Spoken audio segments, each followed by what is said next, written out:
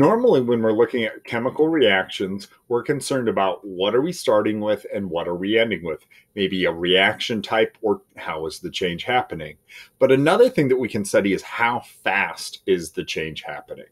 That study is called chemical kinetics, or it's dealing with reaction rates. You've probably used and done calculations of rates if you've done a physics class, maybe distance versus time, velocity versus time, even acceleration versus time.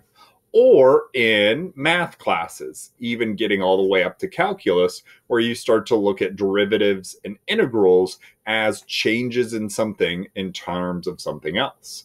Well, here we are focusing on a way to quantify a reaction as being fast or slow. So when we look at reaction rate, it is measured as a decrease in concentration of a reactant or an increase in concentration of a product per unit time.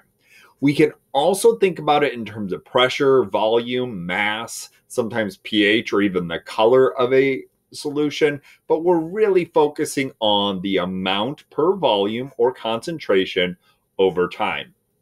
It might look like this, where at a given time, we have all of substance A, which might be our reactant, and we can see how quickly it's turning into substance B. As equations, that would be the change in concentration. Those square brackets we'll use all through AP chemistry to mean concentration, specifically molarity, over change in time. So we have a delta in both cases, or looking at the concentration at the ending time compared to the beginning. And we can do the same by studying a product. As we look at these, we note that I have a negative sign on A and a positive sign on B. That's because we always will define rate as a positive number.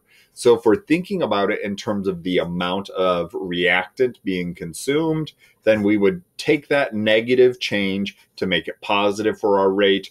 But when we're looking at it in terms of product being produced, it's already positive.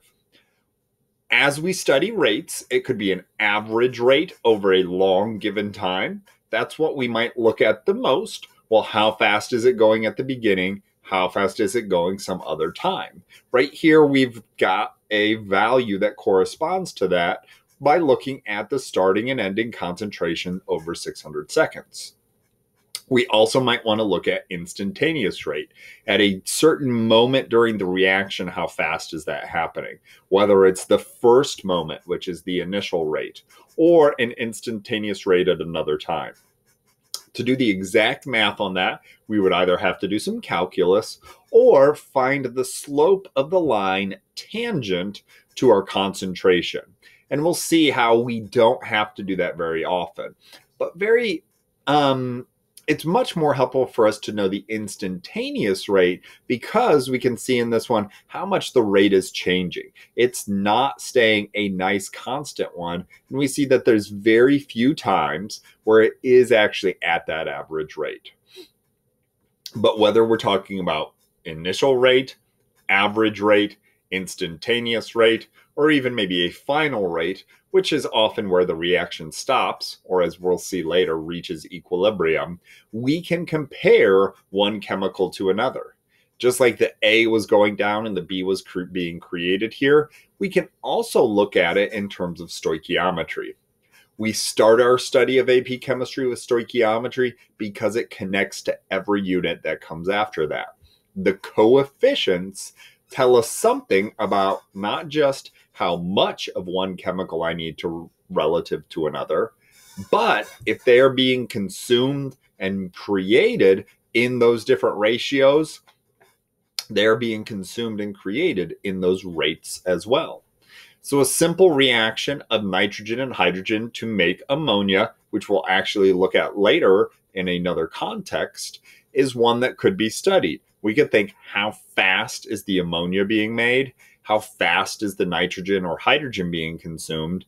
And as we see here, I have some fractions that come from the coefficients.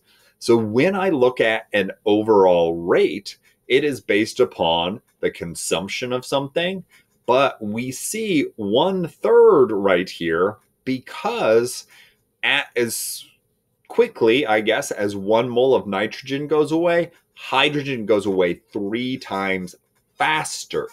So even though it's a 1/3 here, that's because the change in hydrogen would be 3 times faster. 3 of those go away for each nitrogen. So to get to the same equal value for a rate, I would multiply that change by 1/3. To get to the same thing for ammonia, we would recognize, yes, it is positive because we're creating it, but for every mole of nitrogen that goes away, I'm able to make 2 moles of this. It is created twice as fast. So technically, we would define this as the rate, with coefficients, kind of treating it, as if we're looking at it in terms of a coefficient of 1 or the overall reaction. But much more commonly than that, and we'll see this with some examples here and following up later, we want to remember that if I know how fast nitrogen's being consumed, we can know that hydrogen gets consumed 3 times as fast and nitrogen is produced 2 times as fast as that is consumed. So the stoichiometry is still very important. It tells how fast something is consumed and made relative to something else. But if I want to know how fast it's going in general, what the instantaneous, initial, or average rate is, it's all based upon experimental data. So maybe more than any other topic, kinetics is a big focus on data and what we can do with that data. So I'll say that again. If we're trying to define a rate in terms of how fast it's going, we need concentration data and time data. We need pressure data or pH data.